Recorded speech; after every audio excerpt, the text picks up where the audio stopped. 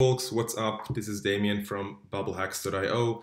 Welcome to this short tutorial on optimizing your Bubble app for various sizes of mobile screens.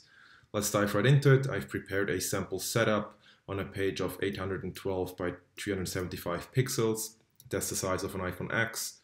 We have some sort of home tab with a header, a repeating group that lets us display some content to our users, and a floating group anchored to the bottom that serves as navigation.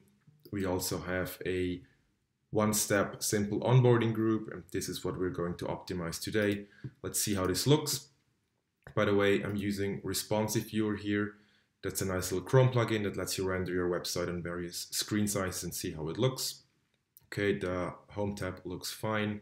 Let's see our onboarding group, and there's a couple of problems. Notice how on the iPhone X screens it looks perfect because that's what it's designed for. On a smaller iPhone screen, we have the problem that the skip button is below the fold, so the user has to scroll down to actually see it, which is not optimal at all. And on a larger iPhone screen, we have some white space down here, and also the whole content is pretty much cramped to the top, which is something you want to avoid. Let's tackle the easy part first and start with moving these two buttons higher up.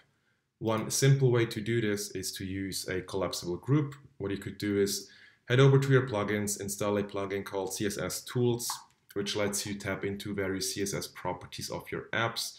Once you've done that, go back to your app, grab the CSS Tools element, just drag it somewhere on the page, go back to your onboarding group, grab an empty group, put it just above your buttons, something like that.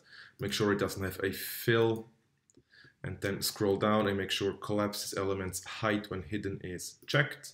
Head over to your conditions, define a new condition based on the CSS Tools current page height. Let's say if the page height is smaller than 800 pixels, we want this to be hidden, so not visible. Let's head back, see if that worked. And voila, our buttons have moved up. Notice, however, we can still scroll down, and then there's now some white space down here because we're reducing the size of our onboarding group, but not of the page itself. Before we tackle that, however, let's address this white space on the large screen. One easy way to do this is to add some CSS to our app. You could start off by going to your settings, general, and then make sure that expose the option to add an ID attribute to HTML elements checkbox is checked, and also head back to your plugins and install a plugin called Classify. This lets us add CSS classes to our Bubble elements.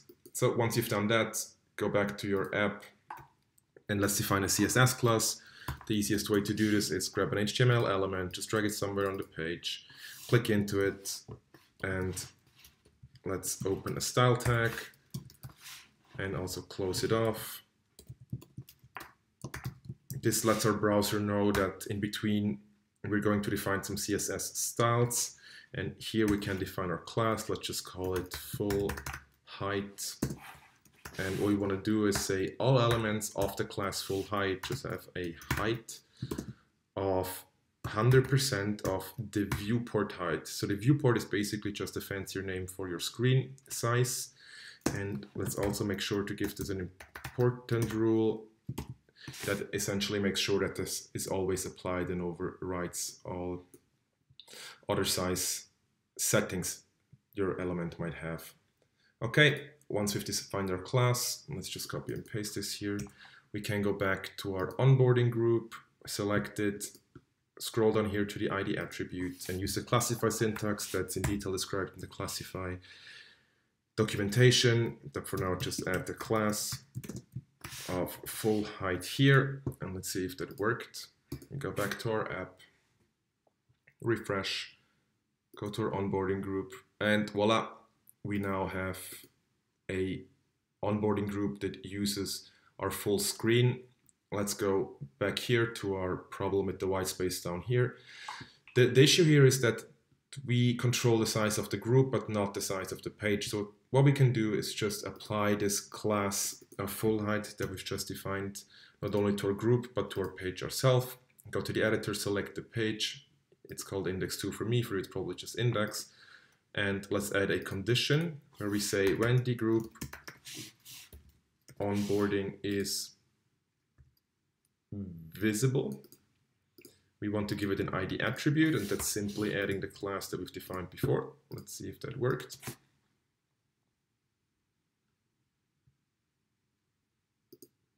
Okay, voila, I can't scroll down anymore, but we've created a new issue. If we go back, this class is still applied and we can't scroll down and see the content of our repeating group. To fix that, we can go back to our conditions and say if our view onboarding is not visible, we want to remove the class that we've just created. So again, copy paste this here and replace this with remove. This should remove it again once we hide the onboarding group and fix that problem. Okay, we load the page, everything scrolls nicely. We go into our onboarding group, we can't scroll anymore. We go back, we can scroll again. That works. Let's tackle the last problem. What I want to do is give a little bit more space above the content here and move it all a bit further down. One way to do this is some padding. Let's define another style in our HTML tab. Go back to the HTML tab. Let's define a new class, call it large screen, for example. And we want to do is give all the elements of this class a padding top of, let's say, 100 pixels. And then we copy paste this, go back to our onboarding group, and let's just, to make it easy, group all the elements we have here in one group and give this group a condition where we say if CSS tools A current page height is larger than, let's say, 850 pixels, we want to give it a new ID attribute, and which is simply add the class that we've just created.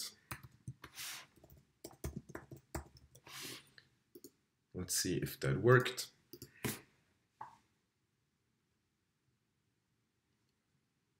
Okay, this looks good still. We go to onboarding and voila, our content has moved down. And now you can see on all screen sizes, it actually looks good. So that's it. If you like that, make sure to subscribe to my newsletter on bubblehacks.substack.com, and I'm looking forward to see you soon.